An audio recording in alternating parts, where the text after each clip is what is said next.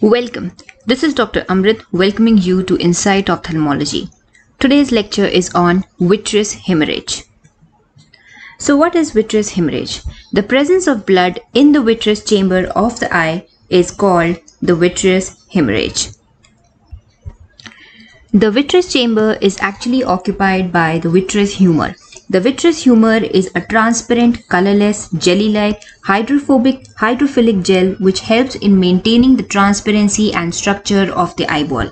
In the adult eye, the vitreous humor is about 4 ml in volume and it makes up about 80% of the globe volume. It consists of about 99% of the vitreous humor is water and the remaining is collagen and hyaluronic acid. Any blood which is present in this vitreous cavity is called the vitreous hemorrhage. By definition, we can define this vitreous chamber as a space which is present behind the lens. So this is the lens and this is the ciliary body and these are the zonules. So the space which is bounded anteriorly by the ciliary body, the lens capsule, and posteriorly it is bounded with by the internal limiting membrane, which is the innermost layer of the retina. And on the lateral side, it is bordered by the non-pigmented epithelium of the ciliary body. Okay, so the space which is bounded by these structures is called the vitreous chamber, and blood in this vitreous chamber is known as the vitreous hemorrhage. The vitreous hemorrhage is not very uncommon. About 7 cases are present for every 1 lakh population.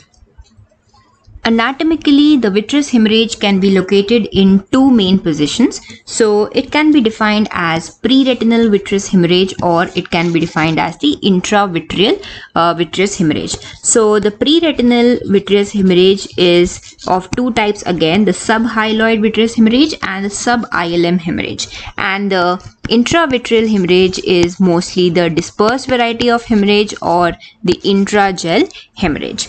The pre-retinal hemorrhage, in that the first one is the subhyaloid hemorrhage. Subhyaloid is nothing but the peripheral most part of the vitreous humor, which is actually consisting of condensed collagen, which separates the vitreous humor from the retina, is called the hyaloid surface of the vitreous, or also called the hyaloid. Any blood which is present just below the hyaloid is called the subhyaloid hemorrhage. One important feature of subhyaloid hemorrhage is that it can shift along with the change in the position. The rate of clotting is very slow and the shape can be no specific shape, or it can look like a boat shape hemorrhage just like the ILM hemorrhage. Coming to the sub-ILM hemorrhage, the hemorrhage which lies between the nerve fiber layer of the retina and the internal limiting membrane is known as the sub-ILM hemorrhage. The sub-ILM hemorrhage can be differentiated from the subhyaloid hemorrhage based on the shifting test, that is, it will not shift with the position of the patient. However, the subhyaloid hemorrhage will actually shift with the change in the position of the patient. The rate of clotting is very, very slow. Now, the shape of the hemorrhage, again like that of the subhyaloid hemorrhage, can be boat shaped with a horizontal upper level. Now coming to the causes of the subhyaloid hemorrhage. Subhyaloid hemorrhage, the sub-ILM hemorrhage is actually seen in case of 3 important syndromes. The first one is the Terson syndrome. The second one is in the retinal artery macroaneurysm. And the third one is the Valsalva retinopathy. So these are the 3 conditions which are basically associated with the sub-ILM hemorrhage, and that's why I'm mentioning it over here. Now coming to the intravitreal hemorrhage proper, or the intragel hemorrhage. Now the intragel hemorrhage is nothing but it's a hemorrhage which is dispersed within the vitreous gel. Now such a hemorrhage will actually settle down because of the gravity, and it will clot also very rapidly. So if you see the patient with an intragel hemorrhage and you follow up the patient, you will notice that the organization of the vitreous hemorrhage will occur very rapidly in case of intragel or intravitreal hemorrhage compared to that in case of subhyaloid or the sub-ILM hemorrhage. The color of the blood also will vary in intravitreal hemorrhage based upon the extent of degeneration of the RBCs which has occurred. So a fresh intravitreal hemorrhage will look red in color, and then it will change in color from red to yellow. Coming to the shape, the intragel hemorrhage does not have any specific shape like that of the sub-ILM or the subhyaloid hemorrhage, and the reason is that because within the vitreous humor or within the vitreous chamber, there can be pockets of liquefaction and there can be clumping of gel structures. So because the gel is dispersed in various proportions within the vitreous chamber, the shape it can also vary in case of intragel hemorrhage. So this picture over here shows you the ILM bleed, and we can see that this is a typical boat like hemorrhage with the horizontal upper level. Similarly, here we can see a boat shaped hemorrhage with an horizontal upper level. This over here is an intragel hemorrhage, and you can see the shape is quite varied. It is not a typical boat level. Over here we can see a person with Terson syndrome, and this is a big pre-retinal hemorrhage or the sub-ILM hemorrhage. The symptoms of vitreous hemorrhage will vary from sudden painless complete vision loss to a very mild hazy vision. Patients often will describe new floaters which can be sudden in onset, and they describe them as faint cobweb like shadows, or less commonly they will also describe a reddish tint to their vision. Some of the patient may also describe seeing flashes of light in their peripheral field, which is called photopsias, from the traction which is applied to the retina. The density and the location of the hemorrhage will actually govern the severity of the symptoms that the patient is going to experience. If there's a very small vitreous hemorrhage, very mild vitreous hemorrhage, often the patient will have just the floaters. However, a moderate case will often result in dark streaks in the field of vision, whereas if there's a dense vitreous hemorrhage, there will be a significant decrease in the visual acuity. So as you can see that whenever the eye is normal, the vitreous cavity is clear and the field of vision is also normal and the patient is seeing clearly. However, in case of this, as you can see, these small yellow structures are nothing. They represent the mild vitreous hemorrhage, and because of these small opacities, the passage of the light through the eyeball will be hindered by the presence of these vitreous floaters, which will generate the shadows on the retinal surface, and because of that shadows, we will also see shadows in our field of vision, and such shadows are freely floating and they will also move with the movement of the eyeball, and because they are freely floating, they are called floaters, and since they are present in the vitreous cavity, they are called vitreous floaters. So what are the causes of vitreous hemorrhage? The normal vitreous cavity is free of the blood vessels, and the retinal blood vessels which are normal, which have normal architecture, they usually do not bleed into the vitreous cavity. However, there are some reasons that can cause vitreous hemorrhage. The first reason is bleeding from an abnormally changed retinal vessel. In this case, what we have shown over here is a neovascularization. Neovascularization is nothing but they are new vessels which are actually abnormal and they occur in the setting of retinal ischemia. The second cause could be breakthrough of the retinal or a subretinal bleeding. What it means is that there might be actually bleeding occurring subretinally, and that subretinal bleed after some time will break from the retina into the vitreous cavity and then result in the vitreous hemorrhage. This type of pathology is usually seen in case of the ARMD and specifically in case of the polypoidal choroidal vasculopathy, in which massive subretinal bleeds can occur because of the choroidal neovascular membrane, and that bleed can again find a way into the vitreous and can lead to the vitreous hemorrhage also. The third cause could be the influx of blood from the adjacent structure. We know that the vitreous cavity anteriorly is lined by the ciliary body, and which is again anterior to that what we have is the anterior chamber and the anterior segment. So any pathology which causes bleeding in the anterior segment, and that which is called the hyphema, can actually cause a seepage of the blood from this connection into the vitreous chamber and can lead to vitreous hemorrhage. The fourth cause that could be is from the bleeding from the normal retinal vessels. So what did I tell you? That the normal retinal vessels will not usually bleed. However, in certain conditions like the retinal tear, when there's a break or a tear in the retina because of the pull of the vitreous, the blood vessel which is attached, actually what happens is that the vitreous has strong attachments to the blood vessels, and with aging or with degeneration of the vitreous, which occurs in case of myopic patients, as the vitreous starts separating from as the hyaloid starts separating from the retina, they will also they will cause a pull on the retinal blood vessel, and along with the retinal tear, at that time they can be bleeding from that normal retinal vessels also, and they can cause a vitreous hemorrhage.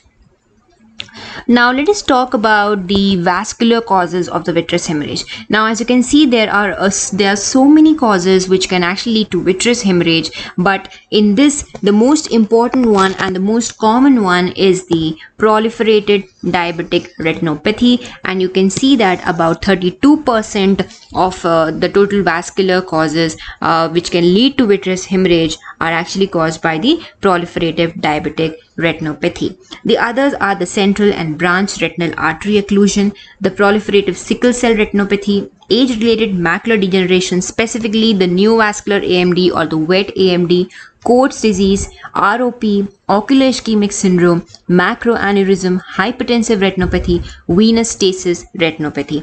Now, if you notice, in all these retinopathies, in all these vascular causes, the underlying pathophysiology is neovascularization, and it is this neovascularization or the new vessels which are very fragile, which can bleed anytime and cause the vitreous hemorrhage. So what happens is, in all these conditions, especially in the PDR or proliferative diabetic retinopathy, there is a setting of chronic ischemia in the retina, because of which the vascular endothelial growth factor, which is an important factor for the vasculogenesis, which is called VEGF, is stimulated, and the cells will actually, the RPE, that is the retinal pigment epithelium, will secrete more amount of VEGF, and this VEGF will cause neovascularization, and these neovascularization vessels, that means the new vessels, are quite fragile and they can bleed anytime, and because of which we will have vitreous hemorrhage. So this picture over here shows the proliferative diabetic retinopathy patient. Over here are the new vessels. You can see the new vessels, how they look. They do not follow any pattern. They are very fragile and they can bleed anytime. And over here also you can see on the disc there are new vessels which are present, and here we can see a pre-retinal hemorrhage. Now, vitreous hemorrhage can also occur along with a retinal tear. So over here in this picture we can see a retinal tear, and you can see here is the normal blood vessel, and this blood vessel has actually come out along with the tear. So because of that traction and pull of the hyaloid, vessel also can get injured and can lead to vitreous hemorrhage. Next, the vitreous hemorrhage can also occur in retinal vein occlusion. Retinal vein occlusion, especially over here as I've shown, is the central retinal vein occlusion, in which you can see this tomato splash appearance because of the flame-shaped hemorrhages. So these hemorrhages are usually the intraretinal hemorrhages, and they are not the vitreal hemorrhages. But in the setting of ischemia and increased capillary non-perfusion areas, that is the areas where we do not have proper supply in the retina, when the retinal ischemia sets in, again neovascularization starts, and once neovascularization starts, this neovascularization will grow on the retina and it can bleed into the vitreous cavity, leading into the vitreous hemorrhage. Then in case of another disease which is associated with inflammation is a disease called the Eales disease. Eales disease is actually idiopathic occlusive peripheral periphlebitis. So what I mean to say is it is a type of vasculitis which is the inflammation of the blood vessels, and here specifically it is the inflammation of the veins, and it typically affects both the eyes and affects the males basically, and usually the males of about 15 to 45 years are actually affected. Here the cause of Eales disease is usually not known. It is believed to be an immunological reaction to an exogenous tubercular protein, or it is TB, or a tubercular protein hypersensitivity. So such patients usually present with recurrent vitreous hemorrhage. So such a patient, if there's a male patient who's coming up with recurrent vitreous hemorrhage with periphlebitis on the fundus examination, with sheathing of the blood vessels and exudates around the blood vessels as seen over here, the Eales disease should be suspected. Now, vitreous hemorrhage can also be seen in case of sickle cell retinopathy. Sickle cell retinopathy is an ocular manifestation of the sickle cell disease in which there's abnormal hemoglobin present, which can lead to sickling of the RBCs, causing ischemia of the surrounding areas which are supplied by those specific blood vessels. So as you can see over here, one typical feature which is very important on the fundus examination of a sickle cell retinopathy is the fan-shaped neovascularization. So over here we can have a look at these neovascularization. They look like fans. Okay, so this is called the fan shaped neovascularization, which is very common in sickle cell retinopathy. And along with that, the type of hemorrhage is also very specific to sickle cell retinopathy, and it is described as a salmon patch hemorrhage, okay, in the sickle cell retinopathy because of the salmon color to the hemorrhage. Coming to ocular trauma causing vitreous hemorrhage, it is the most common cause of vitreous hemorrhage, especially in patients who are less than 40 years of age, and usually blunt trauma of any sort, direct ocular trauma, can lead to occult globe rupture, and usually at the site of which vitreous incarceration can also be noted. And usually in such cases, the vitreous hemorrhage will be usually associated with the rupture of the choroid, which is called choroidal rupture, and retinal dialysis, giant retinal tears, Berlin's edema. Sometimes even optic nerve will get avulsed, and there might be optic nerve avulsion. Vitreous base can get avulsed also. Then again, vitreous hemorrhage can be associated with an intraocular foreign body, or basically a penetrating or a perforating trauma with the retained intraocular foreign body. Again, vitreous incarceration can be present at the site where there is a perforation or penetration, and through that entry site only we can actually have entry of the blood into the vitreous cavity, or the retinal vessels might get damaged, and that can again lead to the vitreous hemorrhage. Again, one more thing which can happen with trauma is the Terson syndrome. Terson syndrome is nothing but it is a subarachnoid hemorrhage or intracranial hemorrhage, which is associated along with the intraocular hemorrhage or the intravitreal hemorrhage. So this is a picture of a diffuse hemorrhage which is seen after a blunt trauma in a patient, and you can see the optic disc is just hazily seen, and there's a total reddish tint to the fundus. Over here is a picture which shows a shaken baby syndrome picture. Okay, so sometimes they can be trauma to the infants, and that can lead to a picture like this, in which we can notice retinal hemorrhages, premacular retinal folds, vitreous hemorrhages, cotton wool spots. So an infant who comes with vitreous hemorrhage, we should actually try to rule out a case of shaken baby syndrome or assault to the baby. So this picture over here shows a case of Terson syndrome, and Terson syndrome is nothing but vitreous hemorrhage which is associated with the subarachnoid bleeding or the intracerebral bleed. The pathogenesis of the intraocular or the intravitreal hemorrhage in case of Terson syndrome is controversial.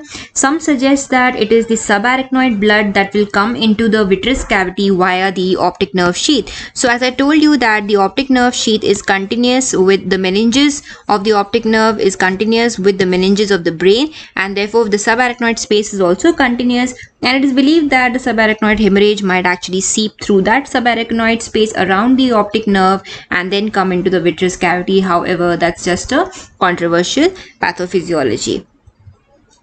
Then there are a lot of anterior segment causes which can also lead to vitreous hemorrhage. These are cataract extraction, secondary IOL, and a drop of the IOL, and then when the surgeon tries to remove the IOL, there might be excessive manipulation which can cause damage to the blood vessels, leading to the intravitreal bleed.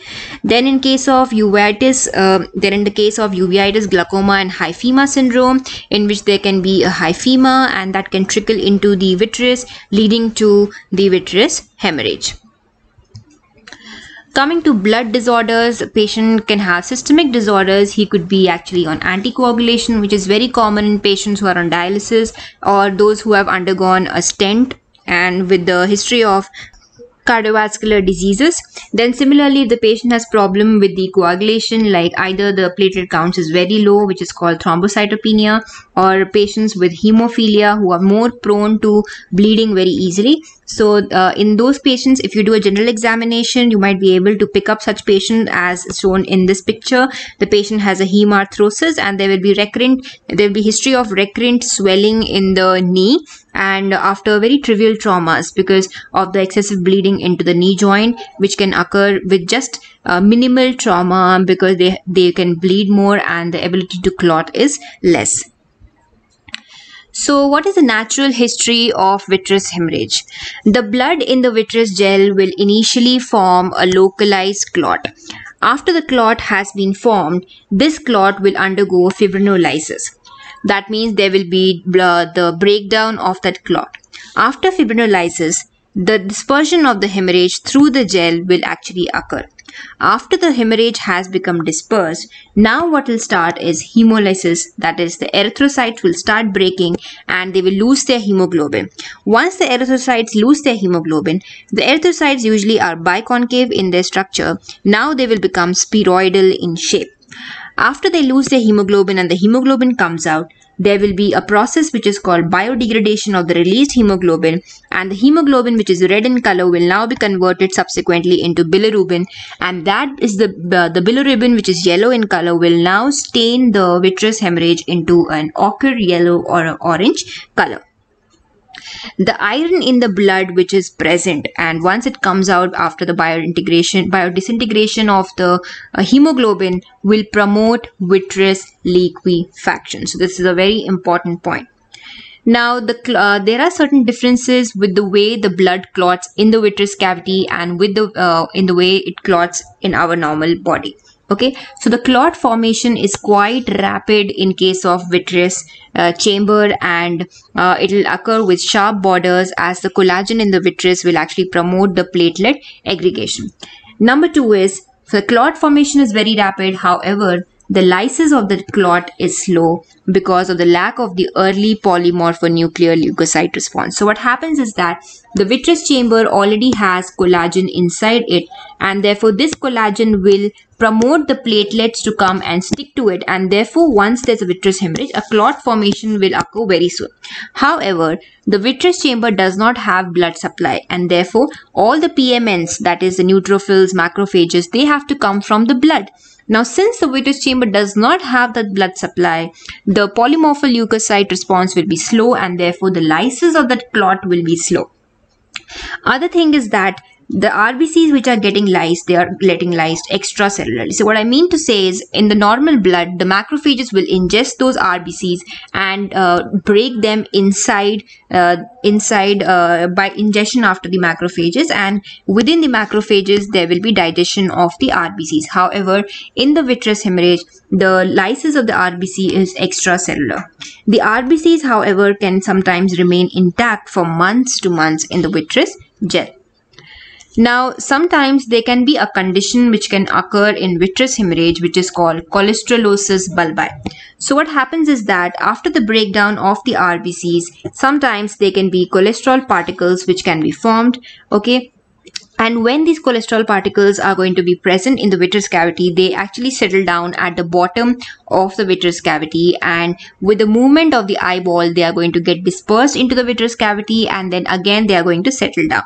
So such a phenomena is called cholesterolosis bulbi, because there are cholesterol particles present in the vitreous cavity, and this is called syncytial scintillans. Now, syncytial scintillans can actually be differentiated from asteroid hyalosis, because asteroid hyalosis are nothing but they are calcium crystals, and they will remain suspended within the vitreous cavity, and they do not deposit or do not gravitate. However, the syncytial scintillans will actually deposit, and then they will get dispersed with the movement of the eyeball, and again they will deposit down. The syncytial scintillans or the cholesterolosis bulbi is often associated with very poor vision in a patient with vitreous hemorrhage. Now, accumulation of the RBC and its debris when it is suspended in the vitreous collagen, moreover the cells, the hemoglobin is converted into bilirubin, which is yellow in color, will now lead to formation of a membrane sometimes, which is called the ocular membrane, and it is called ocular membrane because of the yellow color to it. Coming to vitreous hemorrhage leading to glaucoma, yes, vitreous hemorrhage can lead to glaucoma because all these RBCs can actually go and damage they can actually enter the anterior chamber, because from there they are going to go to the angle of the anterior chamber, and in the angle of the anterior chamber they can cause direct toxicity to the trabecular meshwork because of the iron, or sometimes the macrophages which are laden with the RBCs, they can go and clog the trabecular meshwork, which will lead to decrease in the outflow of the aqueous humor, leading to increase in the intraocular pressure and finally causing the glaucoma. So this is the reason why in vitreous hemorrhage usually we prescribe the patient iotim or timolol eye drops, which is a beta blocker and anti-glaucoma medication, because we are actually suspecting that we are actually predicting that these patients might develop glaucoma. So how do we diagnose and what are the tests that we should do in a case of vitreous hemorrhage? The first thing that we should do is a proper visual acuity documentation. Second, we have to do a slit lamp biomicroscopy to rule out the anterior causes of the vitreous hemorrhage. So in the anterior chamber, or in the anterior segment, we have to look for any neovascularization, because neovascularization of the angle, neovascularization of the iris can sometimes tell you that there is a pathology in the posterior segment in which there is neovascularization, like the proliferative diabetic retinopathy or the central retinal vein occlusion. Then we have to do a good dilated fundus examination and look for the possible cause of the vitreous hemorrhage, and this can be done usually if there's a localized vitreous hemorrhage. In cases when we have a diffuse vitreous hemorrhage, we will only see a red tint and red fundal glow, and the examination of the fundus might not be possible. So in such case, we will have to rely on the B scan. Now, the fundus examination should always be done with the scleral indentation or scleral depression, because I told you that one of the causes of vitreous hemorrhage is the retinal tears or the horseshoe-shaped tears, and they're usually present in the periphery. So, peripheral retinal examination is very important, and that can be done using the scleral depression. Sometimes CT scan and B scan is also important, especially in case of trauma, in which we might want to know the presence of an intraocular foreign body. FFA also can have a role to find out neovascularization, but can only be done if the vitreous hemorrhage is localized and not diffuse, because presence of hemorrhage is going to cause block fluorescence, and it might actually block the fluorescence, and it is difficult to visualize the fundus on FFA, that's fundus fluorescent angiography. Gonioscopy is a technique in which we will actually visualize the angles, and it is done to look for the neovascularization in the angles of the anterior chamber. B scan is very important in case of vitreous hemorrhage. The fresh vitreous hemorrhage or a vitreous hemorrhage in a vitrectomized eye will look like multiple dot like echoes, which will be very low reflective, and they are better visualized on a high gain setting of the B scan.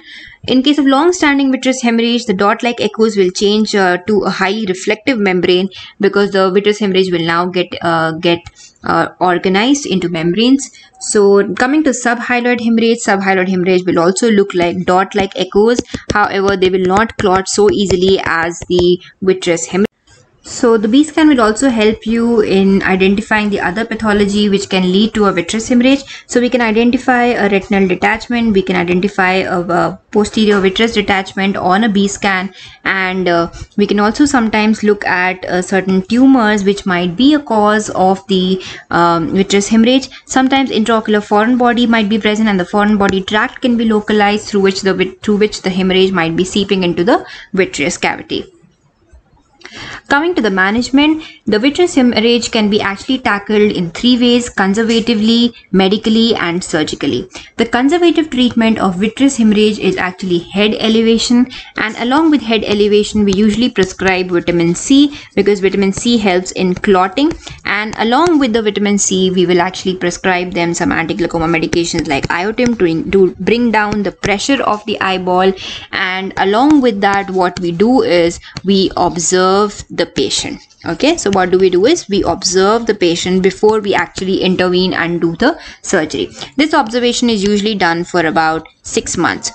The purpose of doing a head elevation or an erect posture is that when the patient is actually erect, the vitreous hemorrhage will actually settle down in the inferior part of the vitreous chamber, and thereby the patient will still have some of the field of vision remaining in the superior. However, when the patient is in the supine position, this the vitreous hemorrhage will actually get dispersed. The blood will get dispersed throughout the vitreous cavity, and then it will be very difficult for the patient to see. Okay, so head elevation is actually advised in case of vitreous hemorrhage. The other medical treatment is giving intravitreal anti-VEGF agents like Lucentis, Avastin, and the reason why we give it is especially in cases of neovascularization like proliferative diabetic retinopathy and central retinal vein occlusion. In any case in which we are suspecting the neovascularization, we can actually give the intravitreal anti-VEGF agents. Another treatment modality is doing a pan-retinal photocoagulation. So what is the role of laser or PRP, that is a pan-retinal photocoagulation? In pan-retinal photocoagulation, we will actually photocoagulate almost the 360 degrees, the peripheral part of the retina till the ora serrata from the arcades. So as we actually ablate a lot of retina, we are bringing down the metabolic need of the retina and thereby decreasing its need for the oxygen, and as the need for oxygen decreases, okay, the VEGF will also decrease and it will lead to the decrease in the neovascularization, and this is how we are tackling actually the cause of the vitreous hemorrhage in such patients. So a landmark diabetic retinopathy study actually showed that PRP is very useful in reducing the chances of severe vision loss in proliferative diabetic retinopathy. Similarly, the early treatment diabetic retinopathy study, that is the ETDRS, it suggested that in the older patients who have type 2 diabetic mellitus, that is the metabolic type of diabetes mellitus, and who have severe NPDR or early PDR, a prompt laser is was actually much better than a deferral when compared to young patients with type 1 diabetes mellitus. So whenever we see a patient with early PDR and who is old or a PDR case as such, it is better to do a pan-retinal photocoagulation. In case of central retinal vein occlusion study, which is called the CVOS, recommended that scatter pan-retinal photocoagulation should be done in cases of CRVO only after the development of neovascularization of the iris and angle. So not in all the patient of CRVO we should do laser. We should do laser only once the iris starts developing neovascularization, or on gonioscopy we see that neovascularization is actually present in the angle. Okay, according to the branch retinal vein occlusion studies, scatter laser should be done only after development of neovascularization. Okay, so again for BRVO also we have to wait for the development of neovascularization, just like the central retinal vein occlusion study. Now again, laser has one important role in case of retinal breaks. So whenever we have these breaks like horseshoe shaped tear, we have to apply this laser around the breaks to cause adhesions and to prevent the seepage of the vitreous into this hole and causing the retinal detachment. So in case of retinal breaks, we do a prophylactic laser which is called the barrage laser, which will cause adhesions between the retina and the underlying RP. So what is the role of vitrectomy in case of vitreous hemorrhage? Vitrectomy is nothing but it is the removal, cutting and removal of the vitreous chamber or vitreous humor. Okay, so in case of proliferative diabetic retinopathy, vitrectomy along with pan-retinal photocoagulation, it helps in halting the neovascularization. How? Because when there is ischemia, the VEGF will be released by the retinal pigment epithelium cells into the vitreous cavity. And the collagen fibers which are actually present in the vitreous cavity will act as a scaffold, and they will actually help in the propagation of this VEGF through the vitreous cavity. So once we remove this vitreous humor from the eye and replace it with silicone oil, what happens is that the silicone oil will prevent the diffusion of the VEGF into the vitreous cavity and will prevent the further neovascularization. So this was what was proven by the diabetic vitrectomy study, which actually showed that in type 1 diabetes mellitus, when there's severe vision loss or when there is non-clearing of the vitreous hemorrhage for at least 1 month, vitrectomy should be done. Similarly, in case of retinal vein occlusion, in which vitreous hemorrhage is more common, especially in BRVO cases compared to CRVO cases, vitreous hemorrhage will not, if it's not resolving in 1 to 3 months, it is better that we go with vitrectomy after a sectoral photocoagulation. So this picture over here tries to explain what is actually done in a vitrectomy. So in a vitrectomy, if this is the eye, we put a port through which we put over here a light pipe, which will actually help us to visualize what we are doing during a surgery. Through another port constructed, we will introduce a vitrector. Vitrector is nothing but a cutter which is going to cut this vitreous humor which is present in the vitreous cavity. And through one side, what we have is an infusion pump which will be continuously putting saline, irrigating the vitreous with the saline, and also there will be a suction. Okay, so whatever is being cut by the vitrector will be sucked through the suction, and this entire vitreous will be actually removed, and the entire vitreous cavity will now be replaced with the saline. So when we are doing vitrectomy for vitreous hemorrhage, we are actually removing the entire vitreous along with the blood which is present in the vitreous, so that the patient can see clearly. However, vitrectomy is reserved for non-resolving vitreous hemorrhage only, and usually the cutoff is taken to be about 6 months. Okay, so if it does not resolve by 6 months, patients can undergo a vitrectomy, also called a pars plana vitrectomy. So this was in detail about vitreous hemorrhage. I hope it was useful for you, and if it was, kindly share and like. Thank you and have a nice day.